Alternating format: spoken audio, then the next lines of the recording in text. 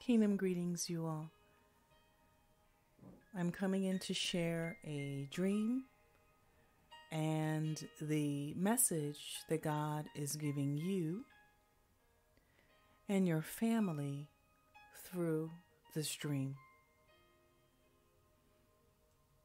On April the 3rd, I was awakened to a dream where a minister approached me in an intimate way. It surprised me because this man of God moves in signs, wonders, miracles, and great revelatory knowledge in the area of teaching. I responded by saying, if your wife found out what you were doing, it would not go well for you. At that moment, the minister's wife walks through the door. The minister exits a rear door and leaves that door open upon exiting. The wife confronts me about something that she believes I've said about her and her husband and the work that God has assigned their hands. And I denied it because I hadn't said anything. She continued to go on. I noticed her appearance was very polished. She even had on some kind of like rainbow-like makeup, and I admired that. But the more she kept talking, she kept trying to convince me of what I had said, and she even mentioned this boutique. And the name rang a bell, and I said, oh, I'm familiar with that boutique and that individual, but I have not spoken with them in I don't know how many years, and I haven't been into that boutique in many, many years. At this point, the minister's wife began to cry, and I said, I really don't know what you're talking about. I said, I have said nothing about you or your husband or the work that God's assigned your hands. I said, if anything, I may have been speaking about some generic things relative to a work of God or a ministry or a husband and a wife, but not specifically about you. And I said, and even if I have, this isn't the place for it. And so she said, well, yeah, let's get out of this room and walk down to another. So as we walked down to another room, when we entered into the room, it was full of all of their disciples. And so it really wasn't the time or the place I wanted to tell her about the advance that her husband had made toward me, but it just wasn't the right time. So I shared generically the similarities between the work that God has assigned our hands, and the dream ended. In prayer, God revealed to me two things. The first was that the husband, which is the minister, was actually committing adultery. And the adultery that the minister was committing was with mammon, with money. That he was intimate with mammon. Actually, he had made mammon, money, an idol, deceitful riches, an idol. And then he showed me that the wife had made insecurity and other people's opinions an idol. This morning when I awakened, God told me to go to Exodus 32. And that's the chapter where Moses stays on the mountain for a very long time.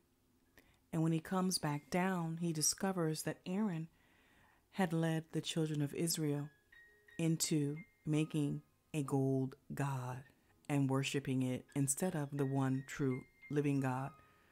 Moses then intercedes and pleads with God not to kill them. God repented of the thought to kill them, but they continued in their disobedience. And then Moses commanded the Levites to kill anyone who worshiped the idol. They obeyed Moses' command and killed 3,000 people. But the thing was, they killed 3,000 of their own relatives. Wow. As a result of their obedience, God consecrated, restored, and blessed this tribe. It's the tribe that we know today as the Levites. As Moses continued to pray about this heinous sin against God, he said, God, blot my name, Mashoda, out of the book of life. And God said, I will not blot your name out of the book of life, but I will blot out the names of those who have sinned against me in the form of idolatry. Then he reminded him how he would send an angel before him. He also said that he would visit those who sinned and punish them. And then right in between the end, this is Exodus 32 through 35, he said, I'll send a plague on the people because of the idolatry. And as I read that whole chapter, as I got to that point, it was like divine revelation opened up to me relative to where we are today. I know that there are so many schools of thought relative to what's taking place, but what God is saying is that he sends plagues due to the sin of idolatry. Wow.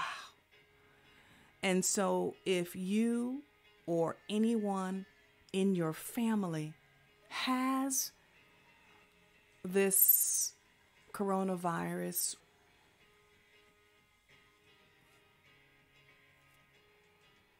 repent. If you have it, or if someone that you know has this coronavirus, repent. I repented on behalf of the whole nation and others that he led me to. Repent for the idolatry. What have you made an idol? Is it the opinion of men? Is it your insecurities? Is it your fear? Is it the fear of man? Is it the place where you worship? Is it your job? Is it money? Repent. Repent. Repent. Repent. Repent. Tear the idols down. Put the idols down. Put every false god down. Every false idol that you're worshiping, put it down.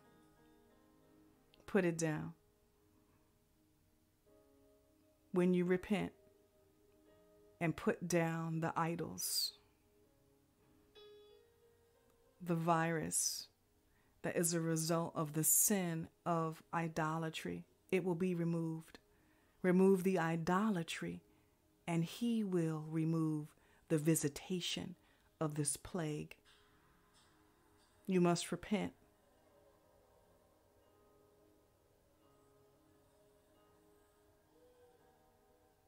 And give God your whole life. He will allow nothing to compete with him.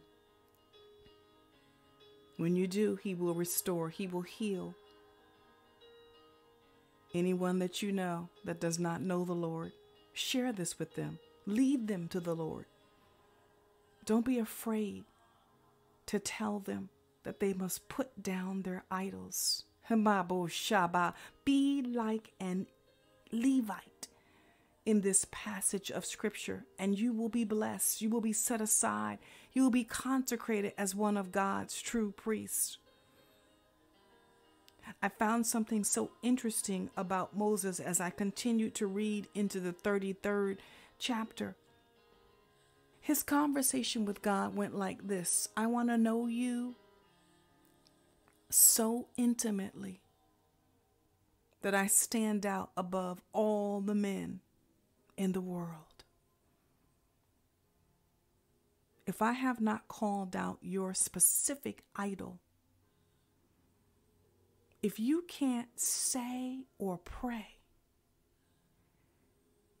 God, I want to know you so intimately that I am distinguished above all the men in the world, all the women in the world,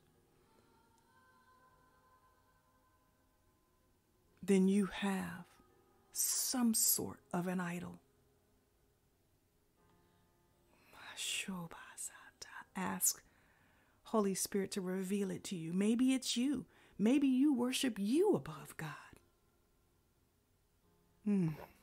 Selah. Selah.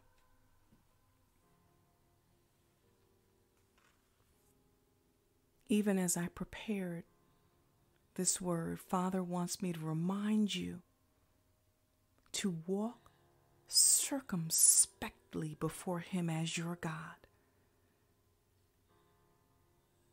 He wants you to fear Him again. He deserves reverence. Reverence God, the one true living Jehovah God. He's holy. Have no other gods before Him. Put no other gods before Him.